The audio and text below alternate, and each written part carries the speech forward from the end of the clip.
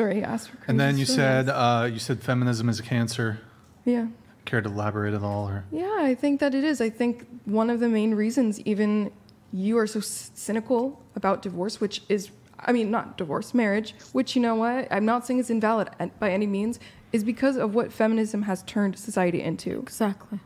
I'm just saying. Absolutely right. I'm just saying it's made women extremely self-serving, and it's not that women shouldn't care about themselves, but come on, we went polar like the opposite direction, and I think we started blaming men for every single issue and problem in the world, and a lot of men have started bowing the knee to that, and that's just empowered these women more, because if these men didn't allow women to continue with this narrative, that they said enough, it would be over. But so many of these men are just, they wanted to sleep with these chicks or something. Oof, that's a very gynocentric No, take it's not. of you. No, I'm not blaming men. You immediately moved over to what about the men, though? Right away. You started, hang on, you started strong with the feminism is at fault and there's some female accountability. You moved right to what about the men, though? No, I do have to ask you, though. I do have to ask you. Do you believe that men allow women to do men run things, ultimately? Is there a patriarchy? Do you believe that? Yeah, I think that ultimately, due to force doctrine, things will reduce down to a patriarchy. But men operate within a hierarchy, and that's a portion of the problem that women don't seem to understand because they don't operate in one. Right. So when women make the counter argument, no, this is really the patriarchy's fault, which is a feminist argument that you're currently making. No, actually, you're wrong. Actually, I'm all for the patriarchy. I'm sorry. It's not the patriarchy's fault? No. So it's not men's fault that they're enabling women to do this? No. I just think ultimately, though, men are the ones in power. And that, to me, that's a good thing. I'm all for the patriarchy. But men are ultimately in power, which means whose fault is it? Oh, it's not about fault. I just think that men... No, answer my question. I think that men should stand up to women. I just think they should. I'm not going to let you evade, right? You're going to have to answer the question. If men... I'm just looking for a logical extension here. Okay. If men are ultimately the ones who are in power... Correct. Then whose fault would this be? I think that it's still the woman's decision to do those things that are wrong. Yeah, I think it's the woman's fault. But I think that men ultimately... because I believe men are more powerful than women, because I'm not delusional, I think that if they put a stop to it, it could stop. Then if they have the power to stop it and they're not stopping it, but they could stop it, then whose fault is it? I think it's just to appease women, honestly, because women make a lot of noise. So then that would be men's fault again. No, actually, it's not about fault. That's not what I'm saying. Not even. But how would it not be? Like, look, I'm listening to your logic here, right? Right. So we're going to start with A, okay? Men are appeasing women and they don't have to. But they have ultimate force to stop appeasing women and they're not. And they're at the top of the hierarchy. So then whose fault are you saying it is? I still think it's the woman's fault. But I think it's because men... How do you square that with these arguments? I don't understand. Let me explain. Okay, I think that I think that men are not all cruel and brutal like women say they are. A lot of feminists say they are. I think that they have soft hearts, and I think they do allow women to have a lot of rights and power and control. But I think even you would agree that ultimately, if men wanted to, they could put a stop to everything. Men are the ones that allow women to have rights. It's them. We know that. So, well, then hang on. I just want to make sure I'm clear. Right. Then ultimately, whose fault would that be? I still think it's the woman's fault. Yeah, I don't. Women are I'm trying to square this. I know. I get what you're saying. Ultimately, men have the power to put a stop to all of it, but they don't. Right. So let me ask you a question. I have the power to stop some fucking heinous action, right? And I don't do it. But I have the power to. I could do it, but I don't do it. Then whose fault is that? I lost you. This is not a black and white thing. That's the thing. It's not. It sounds pretty black and white. No, it's not. It's not ultimately. It's a fault. It's because men and women, human beings, they are not perfect. Men are not always going to make ultimately perfect judgment calls. They do it because they do care about women. Men are good to women. They give us rights. However, I'm just saying that women are running with these. a lot of these rights, and they're going a bit crazy, and it's ruining our society in many ways. I do think that men, because I believe men are stronger than women, and men do ultimately hold the control, which I think you couldn't even argue with. I think that if they really wanted to, they could put a stop to it. It would just be very painful. No, you're wrong on many levels here. Let me explain how. Okay, I'm interested. Let's hear it. And it's because you forget about the hierarchy. You forget about a hierarchy. So, again, this is because you don't operate inside of one. There are very few bad actors, mostly rich industrialists, which empowered feminism. Okay, and still do to this day, by the way. The same actual families empower feminism. Same types of rich industrialists throughout about 125 years have really pushed this agenda, okay? But inside of this hierarchy, most of the men are actually disenfranchised from doing much about it, short of some type of extreme, well, I can't even get into what it would take on YouTube, but it would be extreme to do something about this, okay? Fair. It would be an extreme response to do anything about it because you still are operating inside this hierarchical structure. Women don't operate in hierarchical structures. They only compete with each other. That's it. There's no hierarchy. There never has been a hierarchy. There's never going to be a hierarchy. Okay. There's no hierarchy that women have. They only compete with men, usually for the men at the top of these hierarchies. So it is true that ultimately this teeny tiny group of men may have some power here, okay? And they may have some authority where they're working with, various women in order to do this. The disenfranchised men, or the men who are at the bottom of this hierarchy, they would have to control it only through an extreme means. And so when I say that all powers reduce, right? Or all powers reduced to physical force, ultimately it is, okay? But it's not the responsibility of men who are born into a disenfranchised position to halt female narcissism. No. You know what I mean? No. Yeah, I think that wouldn't be their responsibility to do. That's a good way to put it. I get what you're saying, and I don't disagree with you. It would have to be absolutely extreme measures, and should that be put on the man's shoulder? No. I think that I'm just speaking passionately, but it's not specifically that I think, and I actually do not think it's the men's fault. Extreme action would have extreme consequences, and it would be a disaster. Dire. Right. It would be dire. It would be dire. I just think it would help in day to day. Like even him saying, I'm not getting married, it's not worth it. Even vocalizing that, even though I disagree that that's the best outcome for a man's life, is going to help that movement of not bowing the knee to the woman. So I'm just saying that to me is a well, then step. it sounds like he has every incentive in the world not to get married. Correct. I still think he ought to, though. Yeah, but you have to. Okay, so we got to get into this a little bit more. Sure.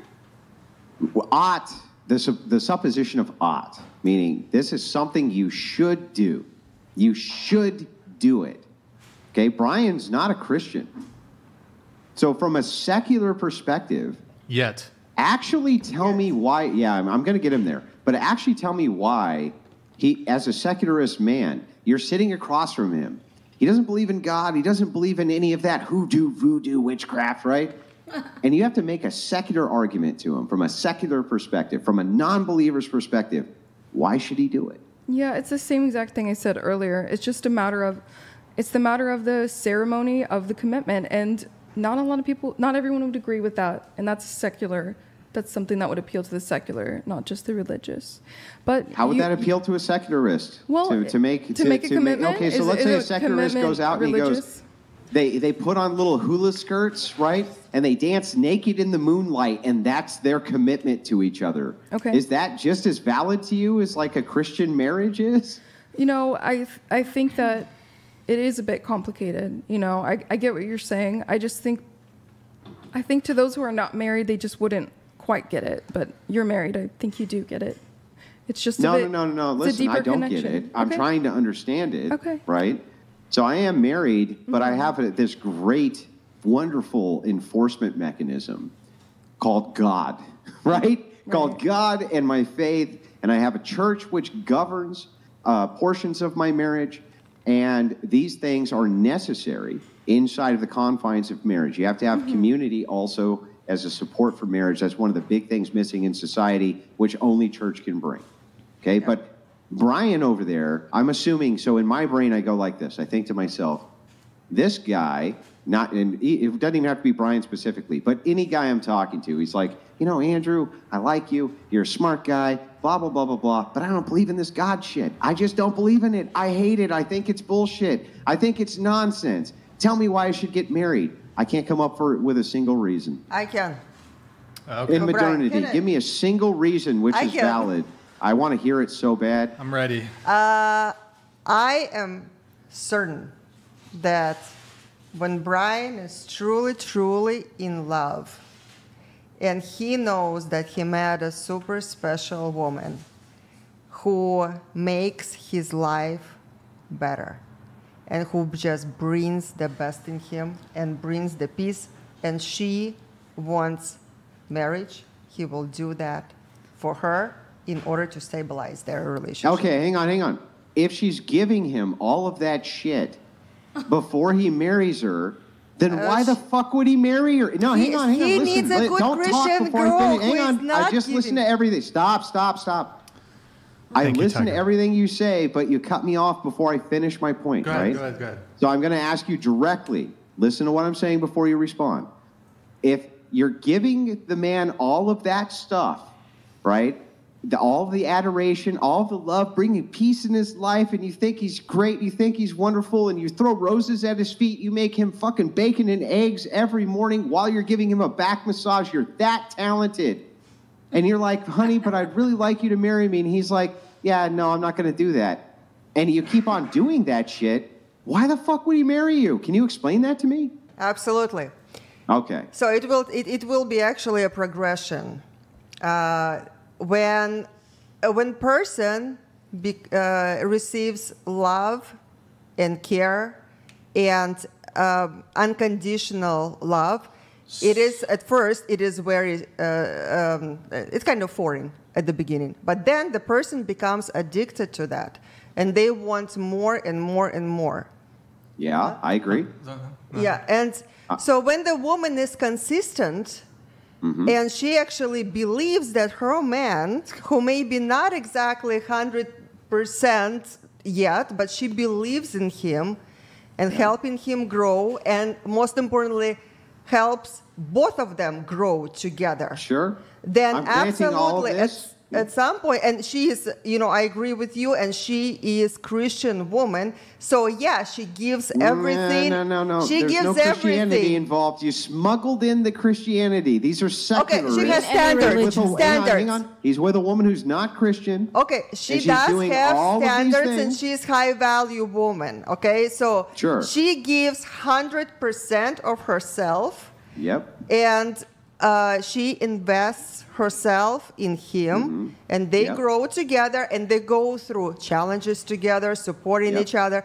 Eventually, and I've seen it happening with my clients. Okay, I seen it happening with so many guys. The man who really didn't feel love and unconditional love for a long time. They just shutting themselves down. The woman comes into their life who is filled up with love and care, and she is connected with him 100%. Sure. Those men go through transition. And yes, at some point, they do see her as someone who is super, super special. And I have experienced that with many of my That clients. has Andrew. nothing to do. Okay, listen. I'm going to just grant all of this. You're right. So let's go through the stages, right? They're going through the stage. Hang on. Yeah. They're going through the stages. Yep. She sees him, and he sees her as super duper ultra special. They're the most ultra specialist people who could ever be ultra special to each other. No two people have ever had this kind of interpersonal connection. Why the fuck does he need to marry her? I don't can you explain that part? How we get from that to the marriage Because part? he wouldn't Why would he want- actually need to do that to have all of that shit? Because he wouldn't want that person to give love to someone else. He Yeah, would but that want to person- see wait, that wait, for it's himself. baked into your But because she hypothetical here. wants that. So What? It's baked in your hypotheticals that she's already got the It is bestest proven by practice. Already got the best connection ever. He doesn't have to worry about her giving affection to anybody else. So why the fuck would he marry her? well, if he did not make a commitment to that person fully through the point of marriage, then and this is something that she wants. Then she would leave, right? Yeah. So it's emotional hostage taking. It is what? You each emotional hostage taking. So what you're saying is this. What you're saying is this. Hey, look. Hang on. Listen, here's what you're actually saying. Listen to what I'm saying. I love you more than life itself. You're the best thing on earth. I love and adore you, and I'll love and adore you till the day that I die. You need to marry me. And he's like, no, I'm still going to treat you like you're my wife, but I'm not actually going to get married to you, and I love and adore you too. And she goes, well, if you're not going to marry me, then I'm going to fucking leave. Well, then it doesn't sound like she really loved him and thought he was the greatest and thought he was the best. It sounds like maybe she didn't really think that. You each get, hold on. You each get 20 seconds. Go ahead. So you're talking about manipulation. Final point from You're talking about manipulation and idolizing someone. I'm talking about purity and kindness of the heart. That's all. Okay? I get it. Okay, but when I'm talking, it still makes no sense. Because if she had all this adoration, loved him, thought he was the greatest ever, and performed as though she did, and he said he wouldn't marry her, right? And she says, well, then I'm leaving. That's a shit test. That's the opposite of all of those qualities you're talking about. That's why I think that absent God and absent Christianity, there can be no true marriage. It's just cope. It's just cope. It's pure cope. I got to move it on.